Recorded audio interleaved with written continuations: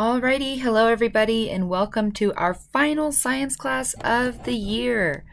We are learning today about a behavioral adaptation called being nocturnal. So the past couple weeks we've been talking about animal adaptations, and we know that adaptations are ways that animals change either their body or their behavior to help them survive in their environment. So we learned all about different kinds of structural adaptations, and this week we've been talking about behavioral adaptations like migration, hibernation, and today, nocturnal or being nocturnal. So that's what we're going to focus on today. And what does nocturnal mean? Well, animals who are nocturnal are mostly active at night.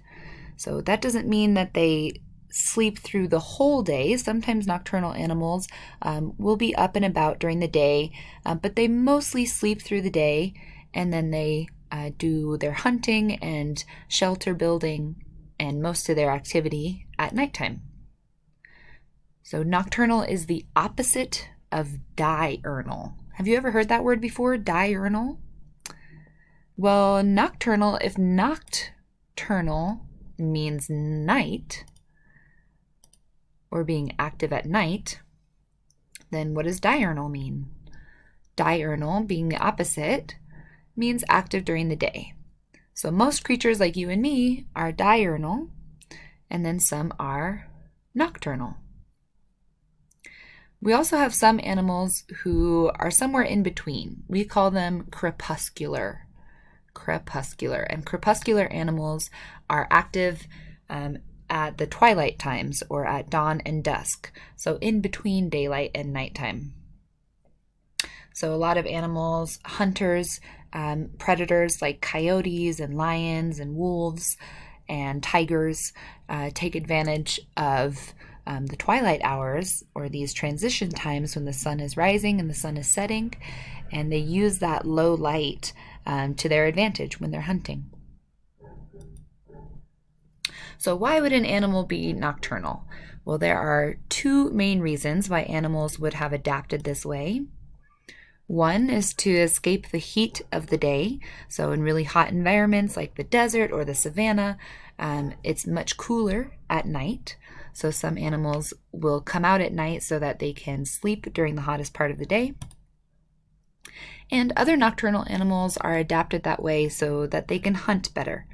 There's better hunting conditions at night, it's easier to sneak, and a lot of times their prey is sleeping and vulnerable at night. So basically, like any other adaptation, why would an animal be nocturnal? Well, just to help them survive the challenges of their environment. Okay, so let's pause our video and answer question number 1. Why would an animal be nocturnal? What is the purpose of this adaptation? Alrighty, so let's talk about what kind of animals are nocturnal. Now, it's worth mentioning that some animals will vary between being nocturnal and diurnal depending on their environment. So, for example, we talked about how some coyotes, when they are in the wild, will be diurnal or active during the day because they're able to, but when the coyotes live close to urban environments or they're closer to cities, they oftentimes become nocturnal because it's safer and easier for them to move about at night when humans are all sleeping and there's less traffic and less activity. So animals will be nocturnal depending on their environment. But this is a list of animals who are usually nocturnal or typically active at night. Owls are famous for being nocturnal birds. Coyotes, of course. Wolves, jaguars, tigers, some lions. And again, sometimes these animals are purely nocturnal, like jaguars, for example. They really do almost everything at night. And then other animals like coyotes and lions are more crepuscular, or they vary between being diurnal and nocturnal depending on the environment and depending on the day. So in this column, we see mostly predators and hunters. And then there's also different kinds of omnivores who are nocturnal, like bats and rats, possums, raccoons, and animals like porcupines and badgers. So lots of rodents, also skunks and hedgehogs, mice, tarantulas, different kinds of spiders, and other insects too, like crickets and cockroaches. So as you can see, there's a lot of animals from all categories in the animal kingdom who take advantage of the nighttime to help them survive. Sweet. So let's pause the video and answer question number 2. Name 3 nocturnal predators. 3 predators. So that would mean hunters or carnivores, animals who are hunting and eating other animals for survival. Okay, so from this list, hopefully you chose one from this side of the list. Owls, coyotes, wolves, jaguars, tigers, lions, those are all nocturnal predators. Okay, so let's talk about a couple of these animals specifically and go over their adaptations that allow them to be successful at night. First one is the owl, and owls are famous for being well adapted to the nighttime. First of all, they have incredible night vision. So those huge eyes are not just for sensing their prey during the day, but they can actually see at night. The way our eyes work is by letting in light, and owl eyes are specifically adapted for night vision, not only because they're so big, so they can catch small amounts of light, but they also have these little, almost like tiny mirrors inside. They have little reflective cells inside of their eyeballs, and that allows the light that they see to basically multiply inside of their eyes. So even tiny, tiny, tiny bits of light show up perfectly clearly in their vision because they're able to capture and magnify those small bits of light. It's pretty cool. Another adaptation that helps the owl be so successful during the nighttime is their silent wings. They have feathers that are specifically adapted to make them perfectly silent when they're flying through the air. And that helps them to sneak up on their sleeping prey. So they're excellent hunters because of their great vision and their silent wings. And they have sharp beaks and sharp talons, which make them quite a threat to animals in the nighttime. And again, these are creatures, all nocturnal animals. You might see them during the day, and you might see them at dawn and at dusk. Just because they're nocturnal doesn't mean that they never come out or they're never awake during the day. But they do most of their activity and most of their hunting at night. And what about spiders? This is a bit of a scary looking spider. Spiders are successful at the nighttime, not because of their vision. Unlike an owl, they actually have terrible vision at night, and they can't see very well in the dark. But they are able to use their webs to protect themselves and also to hunt at nighttime. So they use the sensations of their webs to recognize and identify movement around them, and that makes them very successful at nighttime, even though they don't have very good night vision. It's also safer for spiders to be building their webs at night. A spider is most vulnerable when it's trying to build its web, and oftentimes spiders will be nocturnal so that they have more protection and more safety while they're trying to build their web. It's not as easy for them to be hunted.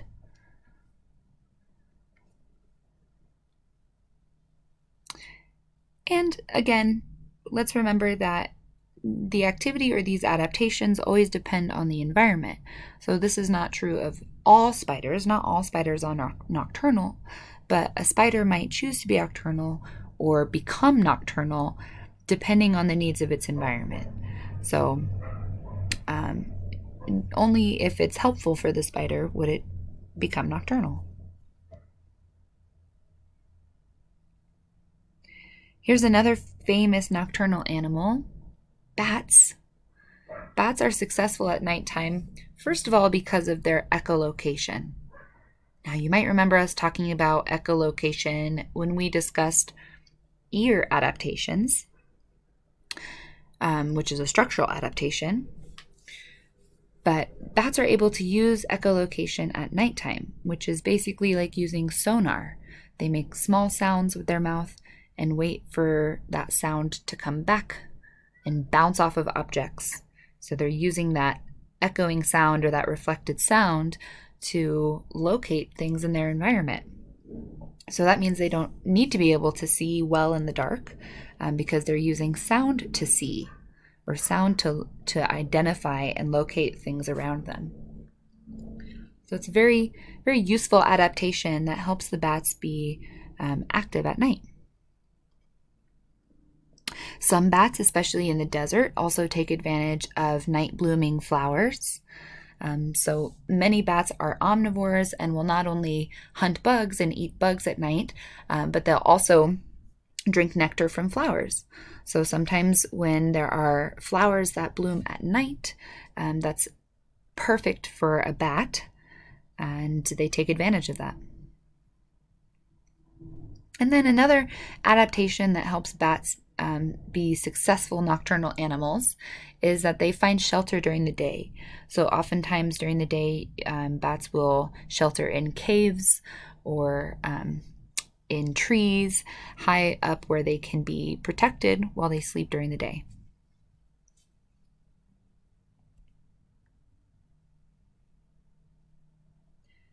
Awesome. Okay, let's talk about one more nocturnal animal.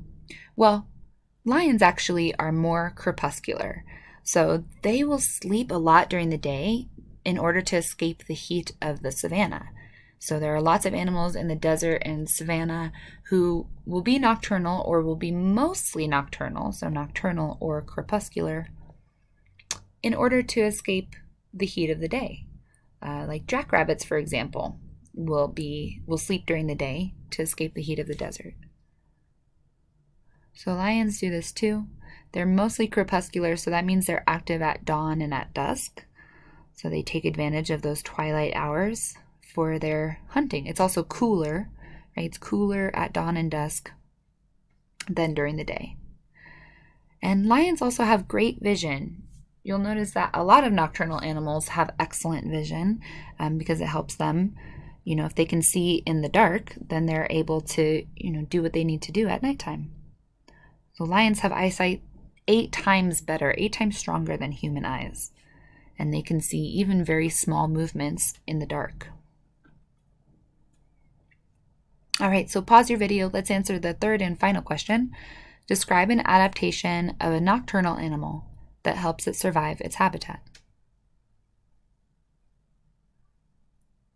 So for nocturnal animals, you could tell me anything from night vision or being able to sense things with their web or sheltering in caves during the day. All of those are great adaptations. Even an owl's silent wings, for example, or some animals have silent paws, like the big paws of lions and tigers and jaguars, help them to walk silently in their environment.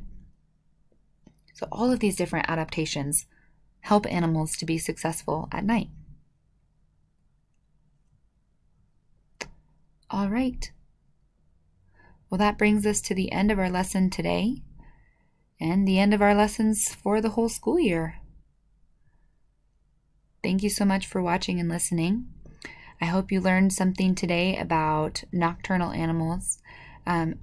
Like I say every time, it's so difficult to talk about every different animal's adaptation. because there's so much variety in the animal kingdom. So my goal with these lessons is just to give you just a taste of the many, many different ways that animals adapt to their environment and the many different abilities of nocturnal animals. So at this point, you are ready to take your DOL. Let me know if you have any questions, and I will talk to you later. Bye.